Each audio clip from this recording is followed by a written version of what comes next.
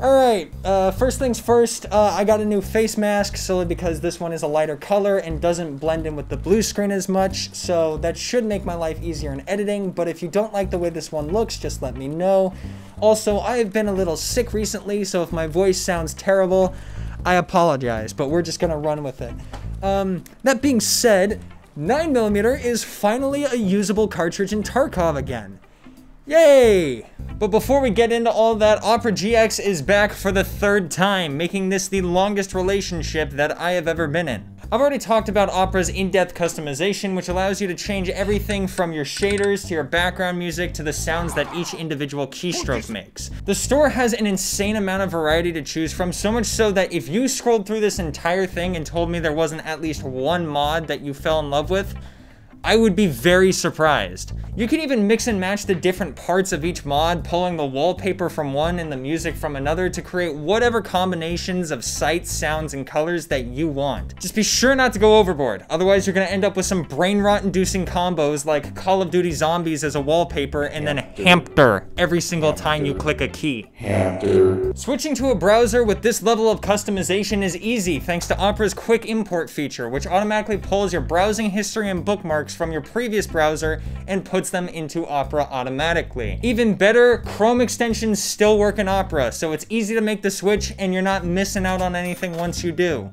Opera has you covered whether it's customization, convenience, or deleting your cursed browser history.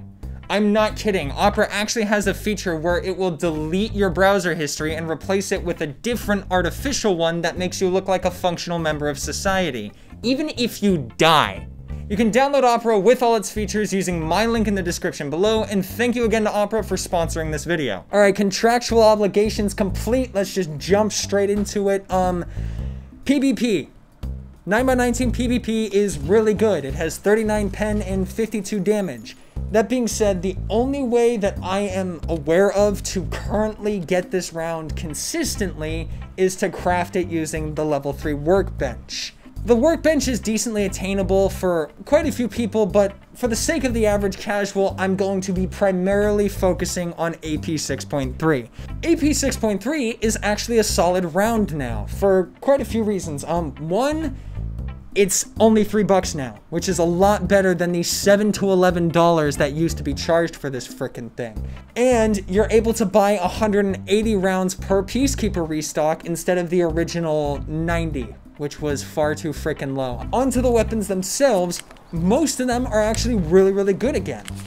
Notice how I said most of them. The Vector is pretty good. You can use it if you want. Honestly, I'm not a big fan of this thing. I just had really bad luck when I was using it. Like, why do you have a level 6 mask of face shield on nighttime customs? Why? That being said, if you want a more meta SMG that has 950 rounds per minute, just use an MP7. You're sacrificing 10 rounds for better ammo and just a better weapon in my opinion, but to each their own. The MPX is unfortunately still kind of trash. I tried using it a lot, but the side-to-side recoil made it difficult to strap a Monstrum 2X on it and get those mid-range sprays, which it used to be so good at, which is just really disappointing.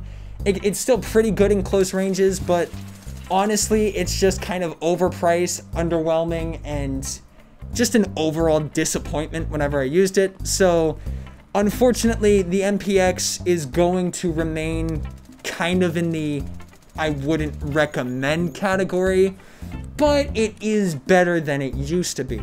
Now we're talking about something interesting. The MP9N has quickly become one of my favorite weapons in Escape from Tarkov. You're getting really close to the disgusting rate of fire of the Glock 18, but what's nice about the MP9N is that it's actually viable beyond 4 feet. So yeah, this thing's really freaking good. While I was making this video, I learned the best way to use the MP9N is to be stupidly aggressive with it. The dumber it is, the better it works. I don't freaking know why. All I know is that the absurd rate of fire on this thing will let you get away with a lot of dumb shit. Even better, it is dirt cheap. Seriously, this thing costs like 20,000 rubles on the market, and its attachments aren't that much more expensive either. So you can get a fully modded suppressed one of these for under 70k. It's a disgustingly cheap weapon. Because of its absurd rate of fire, playing aggressive and barrel stuffing anybody will get you the win 9 times out of 10. It's also just perfect for those oh shit moments of pure panic where there's a guy chilling in the frickin' roof. I think I invented that spot and I didn't even check him. That being said, I do have to call out the major issue of this weapon. You run out of ammo a lot with this thing. You have the largest magazine you can hold is a 30 round magazine. This thing has a rate of fire of 1100 rounds per minute. Because of this absurd rate of fire, if you're ever going to be fighting scavs, I highly recommend you swap it into semi-auto. Because otherwise, on full auto, by the time you realize the scav is actually dead and dropping to the floor, you're already gonna empty your entire mag into it. So just use semi-auto, otherwise you're gonna be putting a lot of lead into a body that's already crumpling to the floor. Because of its strengths and its weakness, this thing is really good in closed off areas like the dorms or the underground bunker section of reserve. Those areas where you are able to peek, do a spray, and move forward before immediately ducking back into more cover to reload, and then rinse and repeat. It is the perfect tool for the close range fights, especially when you have to kill a cowardly rat that's just chilling in a corner. Like, I don't typically go after people who either choose to play the game slowly or choose to hold an angle knowing that someone is coming down the hall, but for God's sake, this man was chilling in dorm room 214. Doesn't seem so bad until you realize that I had already killed somebody in the hallway and looted their body. He didn't move. Okay, maybe he thought it was bait or something, I don't know. But then I made my way down the hall towards him and looted a wooden box right outside his freaking dorm room. Seriously, I am head down, ass up, completely unaware of my surroundings, looting this box. All he had to do was wiggle a tiny bit out of that room and I am done. But instead, he just sat there. So, my brother, if you moved, you probably wouldn't have died. I love this gun, highly recommend it. Just be sure that you keep decent track of your ammo and have a place to take cover to either reload or repack your magazines. Otherwise, you might end up in an awkward situation like this, where I only had like 9 bullets left and had to totally finesse a final kill.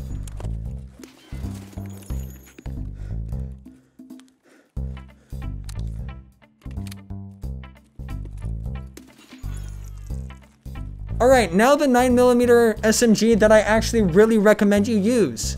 The MP5. Let's be honest, the MP9, it's good, but it's kind of situational. It really only shines up close. The MP5 is a very versatile weapon. Seriously, I was using this thing, absolutely fell in love with it while I was making this video. Especially if you mod it into an MP5 SD, this thing becomes a headshot machine. The recoil is better than a fully modded out MPX. This thing has basically no horizontal bounce. It's just a very minor shift upwards that you can easily counter just by pulling back slightly, and it becomes a laser beam. This thing is awesome. This thing is really good at close to medium range, even with a red dot. It just is, it's a laser. It's so easy to use. And because of the fact that the recoil is practically non-existent nowadays, penetration through volume of fire is actually a fairly viable strategy again.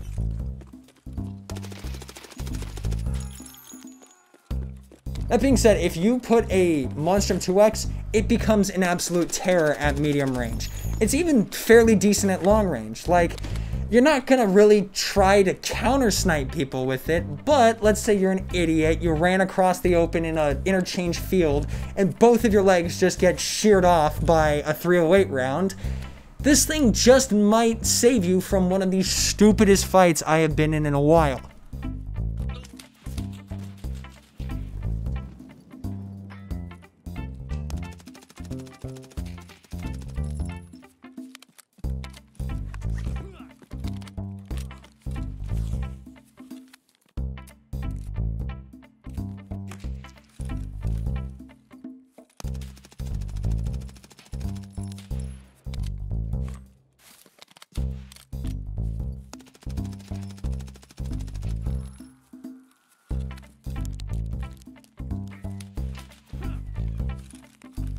It's a headshot machine against players. It's excellent at dropping scav bosses.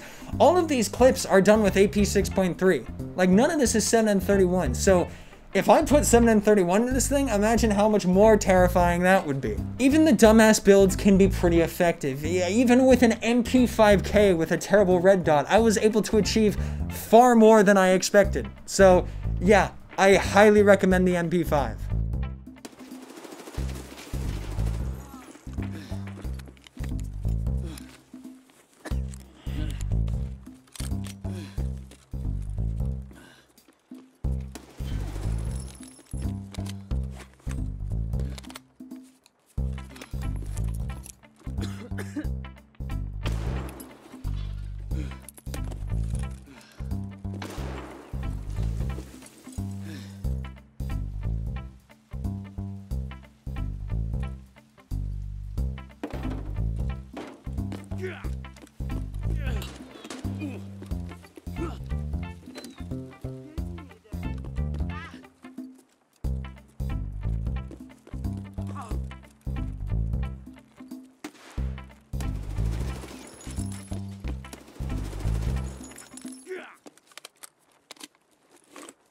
Alright, so yeah, use the MP9N and the MP5. I highly recommend them. And that's about all I have to say about that.